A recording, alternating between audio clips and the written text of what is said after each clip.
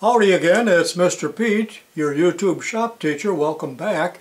And today I'm going to do a video that's just a little different than what I usually do. And I just finished filming this series on the 2x48 inch Kalamazoo type belt sander.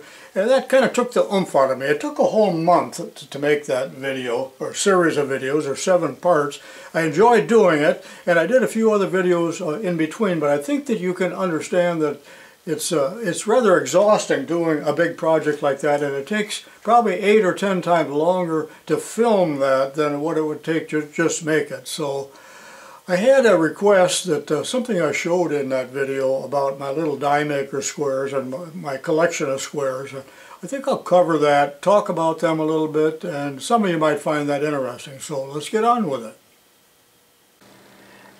This is the scene in part 3 of the belt sander video where I talk about these different squares. Now I'm not going to show you all of those squares now. I'm just going to talk about the die maker squares. Alright, let's talk about squares. Even these 4-inch squares here make the die maker squares look tiny, don't they? So I'm not going to really talk about these. I'll just put those in there for comparison. And I have here 3 different brands. I have Brown & Sharp, STARRETT, and LUFKIN, which is also one of my favorites. I'll talk about them one brand at a time, and I have here some older catalogs from the 30s and 40s where I can show you some of the original pictures and descriptions of these little squares. Now I'm not sure where I got this particular little square right here, but it is unmarked, and it's a very nice one, but it just has no trademark on it at all. And it's not in a real good condition. I have no idea where well, yes, I do know. All of these came from auctions or garage sales. No, none of these were purchased new, and I think they'd be quite expensive if you had to buy them new. So there's an off-brand. I suspect it was made by a big maker, just maybe the brand was on one of the other blades. This is a STARRETT, and it's only a 2.5-inch blade. There were other blades that would have been originally outfitted with it, but not I don't have them because they get separated. These little parts get separated, and it is a die maker square because you can see here there's an extra screw. However, you need a screwdriver to operate that, as opposed to the LUFKIN that has a little knurled knob. But these little rulers are so handy when you're doing small work and model making work. And owned by PK long ago, started taking his dirt nap. It's hardened, a little bit of corrosion on it, but still a very useful and pretty tool. Let's take a look at it in the 1935 STARRETT catalog.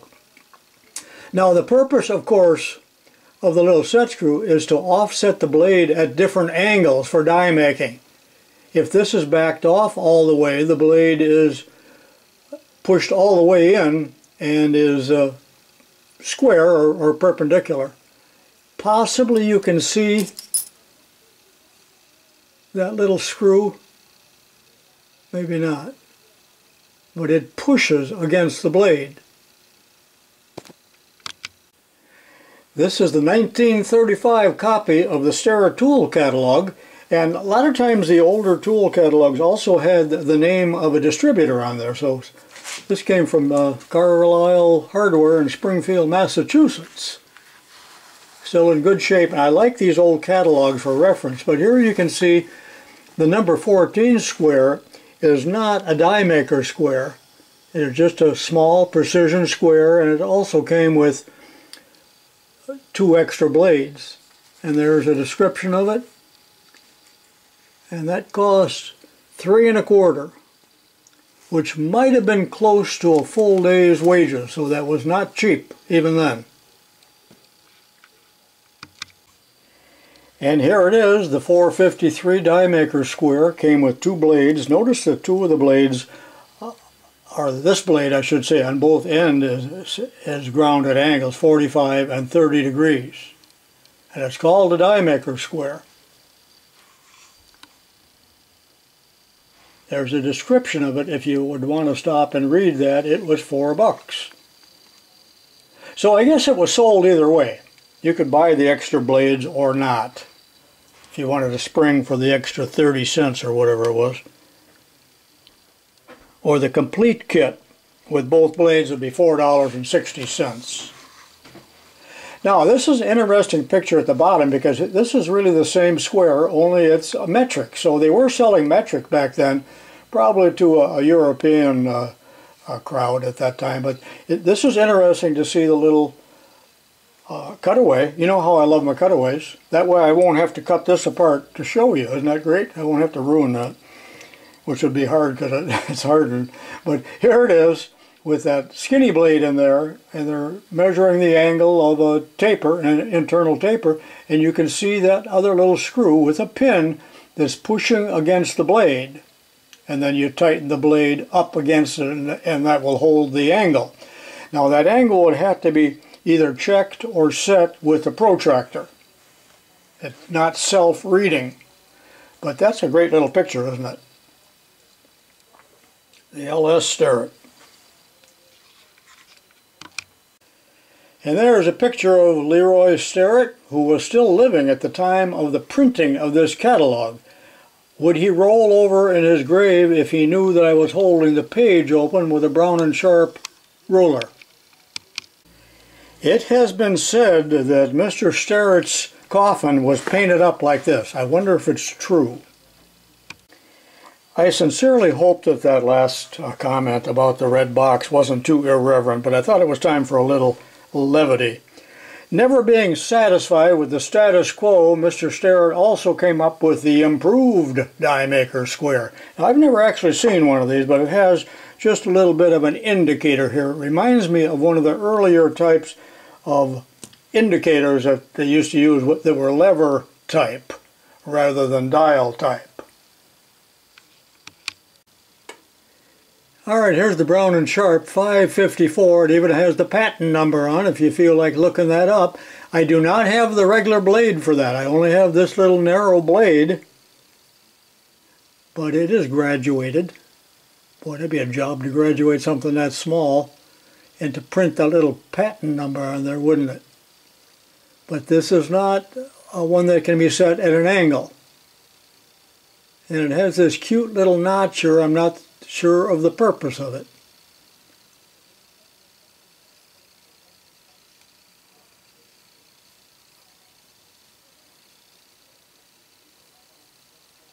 Let's take a look at this in the catalog.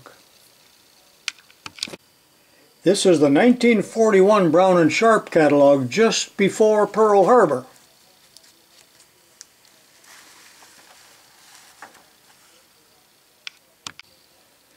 And you can see this also was available just as a stripped down square for $3.60 or with the extra blades for $4.20. And that square was sent complete unless otherwise ordered.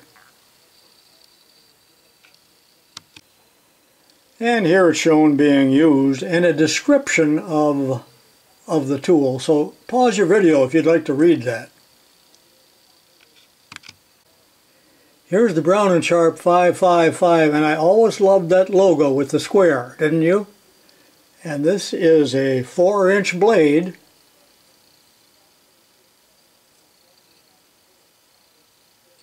A little bit tarnished. And you didn't see these older tools yet in the satin chrome. I don't know what year they developed that process. That was an expensive tool at $5.50. Pause the video if you desire to read that. And here's the Brown & Sharpe 552 with also the little lever type of dial. And you know, I believe there was a lot of industrial espionage going on back then because they pretty much matched products and prices, didn't they? Now I'll tell you why things are so mixed up at an auction. What they will do is they generally don't sell a toolbox complete. Although I did show one recently. So they have a boy dump all of this out, so this whole drawer here would go into one of those cardboard trays and they would sell that. Then they would dump this out, and that would be done days or weeks before the auction. Then at auction time there's still people that are picking it up out of one and laying it into another tray, either by accident, but some people, I have observed this, selfish people and dishonest people, are making up their own little kit. So let's say they want this, this, and this. So they will sneak that out and put it into another tray. However, somebody else will come back and put it back, and just a lot of craziness going on. Well, why did I tell you that? Because this one, some way or another, survived all the espionage and other nonsense, and it's still in the original box. There's number 138 CX. This is Lufkin. And their boxes were pretty plain Jane, not like the Brown and Sharp. So this one is pretty complete. Matter of fact, not only complete, but there are extra blades in here. Why there are 2 blades, and they're both marked Lufkin. And do not underestimate the quality of Lufkin. They are wonderful tools. They stopped making the precision ones in about 1970 and just went with the cheap tape rulers and folding rulers, which saddens me greatly. Also, we got a mix up here. This appears to be the original blade that belongs with the Lufkin. This one at an angle it doesn't show up in the Brown and Sharp or STARRETT catalog. I don't know what this belongs to. I never have used these blades anyway, so it's no big deal to me. And that one is not marked, and it is not graduated. But this is the one I use most often, a 138 with a 2.5-inch blade, and the large knob here loosens the blade so you can set it just like any combination square, and then the little one pushes that pin in, and I showed you a picture of that. So watch this blade tilt. This has to be loose in order to do that. I believe you're able to see it move, and then it can be locked. But again, you would have to set that with a protractor or a gauge. And you can see now how far off of square that is. I don't know, it goes to 2 or 3 degrees. Now, I'm not a die maker, never was, but I use these in pattern making, and I am able to set my pattern draft.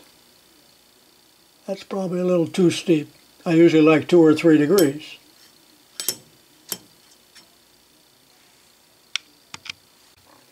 This is a 90-degree square, and I now have the Lufkin set for 3 degrees. How did I set that? I used a angle gauge of 3 degrees. I believe that's a more accurate way to set it than a protractor. As long as you know this gauge is accurate, they could be set with a sine bar too, although I think that would be kind of awkward, but it would be very, very accurate. Here's the Lufkin Precision Tool catalog, probably from the 40s. It's catalog number 7. It's not actually dated inside. And I like their artwork. So that's a double steel square, not the one I just showed you. And this also is about $3.